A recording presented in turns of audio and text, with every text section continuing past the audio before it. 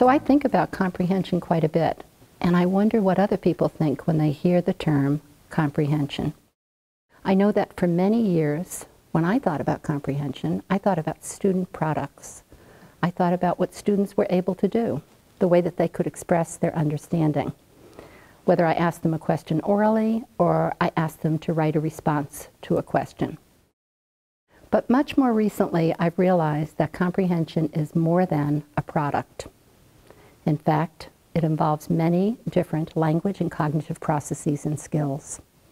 The work of researchers have really guided me in my thinking about this. If you're familiar with Hollis Scarborough's reading rope, you know that she's identified those contributors to word recognition and language comprehension that allow for us to become skilled readers, to read the words and to make meaning automatically. When I think about her work, I think about that identification of language processes and what they are and how they can contribute to the making of meaning.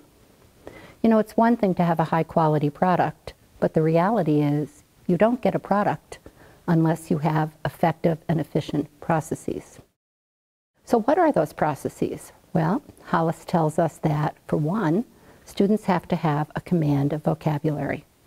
They need breadth, many, many words that they recognize. They need depth.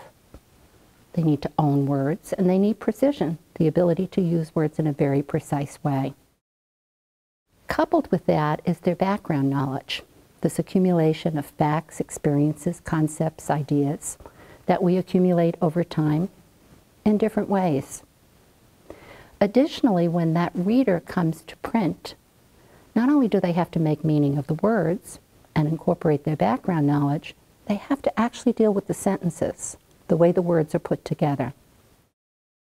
I think oftentimes we don't think enough about these language structures, about the syntax or the order of words, a purposeful order to convey meaning. And I think that sentence comprehension can be a sticking point for many of our students. She also identifies literacy knowledge as being particularly important. And that's really a specialized type of background knowledge.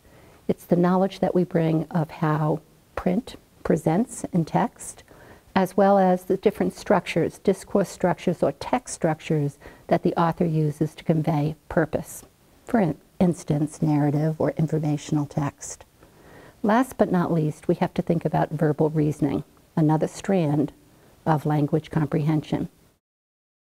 When our students are able to use these processes and skills, they're able to not only make meaning at the surface level of the text, thinking about the exact words and the sentences that the author has used to convey their intent, but they're able to integrate the meaning within and between those sentences. They're able to incorporate background knowledge, make inference, so to go below the surface of the text, and ultimately to construct an overall understanding of text. After all, comprehension is really all about extracting and constructing meaning.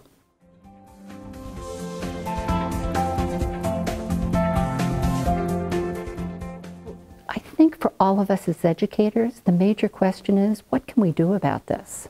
Or what should we do about this?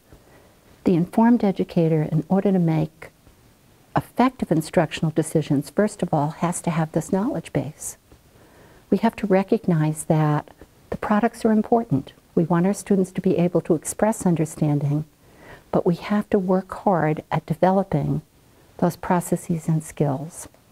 We need to be using evidence-based materials, strategies, activities.